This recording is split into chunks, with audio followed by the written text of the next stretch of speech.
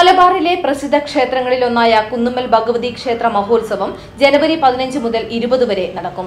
ക്ഷേത്ര ചടങ്ങുകൾക്ക് പുറമെ ക്ഷേത്രകലകളും വിവിധ കലാപരിപാടികളും അരങ്ങേറും. ജനുവരി 20-ന് ആറാട്ട് സദ്യയോടെ ഉത്സവം കൊടിയിറങ്ങും. ഉത്സവത്തോടനുബന്ധിച്ച് സൗഭദ്രം കളരിയും സംഘവും അവതരിപ്പിക്കുന്ന അഭ്യാസ കാഴ്ച പ്രകടനമുണ്ടായിരിക്കും. ഗാനമേള, mimics, comedy show, figure show, നാടകം എന്നിവയും ഇതോടനുബന്ധിച്ച് ഒരുക്കിയിട്ടുണ്ട്. ശ്രീ ഭഗവതി ക്ഷേത്രത്തിലെ മഹോത്സവത്തിന് ജനുവരി 15 മകരം 1-ന് തുടക്കം കുറിക്കുകയാണ്. ഈ ക്ഷേത്രത്തിലെ ഏറ്റവും പ്രധാനപ്പെട്ട ഉത്സവത്തോടനുബന്ധിച്ചിട്ടുള്ള ഒരു പരിപാടി എന്ന് പറഞ്ഞാൽ കലവറ നിറക്കൽ ഘോഷയാത്രയാണ്.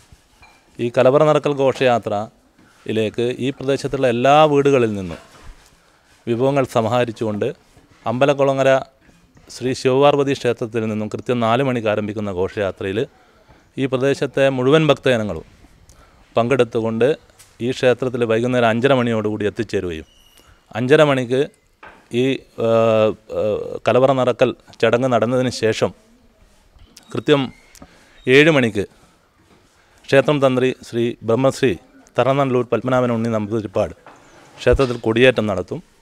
കൊടിയേറ്റത്തിന് ശേഷം KVS കക്കട്ടിലിൻ്റെ നേതൃത്വത്തിൽ ഇവിടെ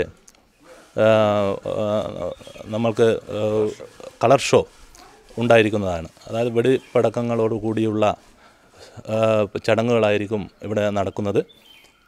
അതേപോലെ തന്നെ അതിനുശേഷം പിറ്റേ ദിവസം നടക്കുന്ന ഒരു പ്രധാനപ്പെട്ട പരിപാടി എന്ന് പറഞ്ഞാൽ ഇളനീർ വരവാണ്.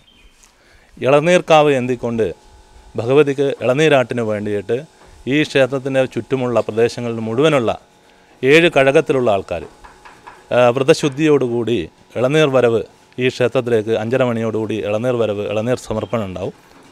അതിനുശേഷം വിവിധ പരിപാടികൾ ക്ഷേത്രത്തിൽ അരങ്ങേറുന്നത്, ഓട്ടംതുള്ളൽ തുടങ്ങിയ ക്ഷേത്രകലകൾ, അതേപോലെ തന്നെ നാടകം, ഗാനമേള തുടങ്ങിയ നിരവധി കലാപരിപാടികൾ ഈ ക്ഷേത്രത്തിലുണ്ട്. അതേപോലെ തന്നെ ട്രിപ്പിൾ തായമ്പക, നമ്മളെ ഈ ക്ഷേത്രത്തിൽ പഴയ അച്യുതമാരാരുടെ മകനായ ശ്രീജിത്ത് മാരാരുടെ നേതൃത്വത്തിൽ ട്രിപ്പിൾ തായമ്പക ഈ ക്ഷേത്രത്തിൽ അരങ്ങേറുന്നുണ്ട്.